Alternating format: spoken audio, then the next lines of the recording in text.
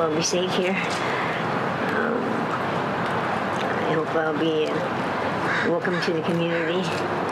A powerful short film released by the Strathcona Park Tent City shows people what daily life is like at the camp and why it exists. People often gravitate towards living in a tent city because they feel more close, they feel more safe and secure. The growing tent city at Vancouver's Strathcona Park, known as Camp KT, has been a controversial topic since campers moved into the park in June, after homeless camps at Oppenheimer Park and Crab Park were shut down. Well, we wanted to balance some of the mainstream media portrayals of the camp that already exist.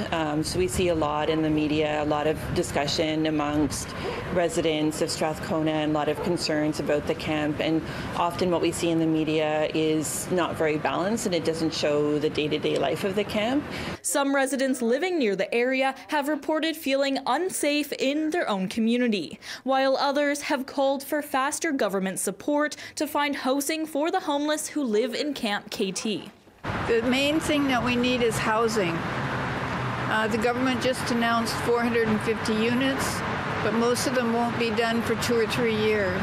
I'm still hopeful that we can do that we can get the federal government to contribute substantial amount to social housing, public social housing, affordable housing in our region to deal with these pressing problems.